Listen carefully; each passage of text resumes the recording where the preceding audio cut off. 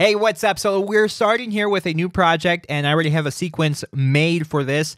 I'm going to click on the text tool, shortcut key T, and just type in some text right here in my program monitor. Hey, everyone. Go back to the move tool, and now we're going to set this to the graphics workspace by clicking the graphics button up here. And if yours doesn't look like this, just press the little hamburger button right up here and hit reset to saved layout. Okay, so now here we are with our text selected in the Essentials graphics panel. Let's click on the edit tab. Make sure our text is selected here. And I want to adjust the font because that font needs to be a little bit more thick. So let's go to the text layer, and I'm going to change mine to Helvetica Bold Black.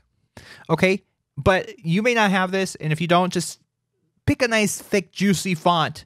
Arial Black, or go to defont.com, pick something. And now what I'm going to do is set this to all caps because we want to be yelling at everyone. So I'm going to press all caps. And now, we're just like, hey, everyone. I don't know if you heard that, but if you did, I'm sorry. So now let's actually reduce the size because, I don't want it to be that loud. So I'm just going to bring it down to around 80 for the font size. And then I'm going to center align this. And that way later on when we already have this all nice and centered and we change the text, we're not going to have to recenter it. Speaking of centering, let's go up here to the align and transform. Align it both vertically and horizontally. So now it's in the middle of our screen and we're done with the text. Now we can go to the text right here in the timeline and we need to duplicate it. We need to give it a little brother. So I'm going to hold down Alt or Option on my keyboard. Click the text, drag it up one track, let go, and now we have a duplicate. So now the entrance is a little bit too rough. It's just going to snap right in. Nice. We want to add a cross dissolve to calm that down.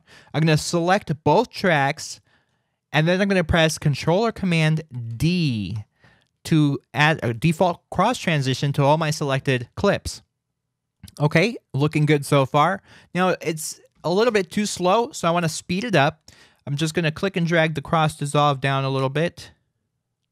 Let's try around there, and I'm going to offset this bottom track playthrough, and that is the time that I'm looking for. So I'm going to bring this back, and actually I'm going to double click this cross dissolve transition, copy that duration, Control or Command C to copy, and just paste it into the rest of these cross dissolve transitions here. Right click, set transition duration, and paste that in, Control or Command V, press OK, and now all of our cross dissolves are set to the same transition time. All right, play through that. And the last thing we need to do is change the color of the bottom text. So the bottom text here is white. Let's click on it. Central Graphics panel, change the fill color to, I'm going to change it to red, but you can change it to whatever color you want. Press OK, and now we have that red color. So I can bring this top track back. But if I bring it back all the way, you can see we barely see any red happening there. And what I can do for that, I'm going to just zoom in here with the plus key.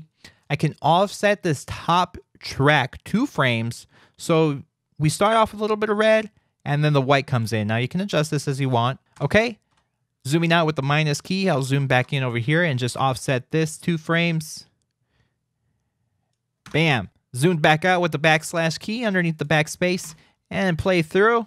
Let me shorten this up a little bit. Just going to select these 2, bring it down to around 2 seconds. Play through. Hey, everyone. Cool. And that is all there is to it. Now you can duplicate this and change up your text until you have your final message. Like so. Hey, everyone. Welcome to this tutorial.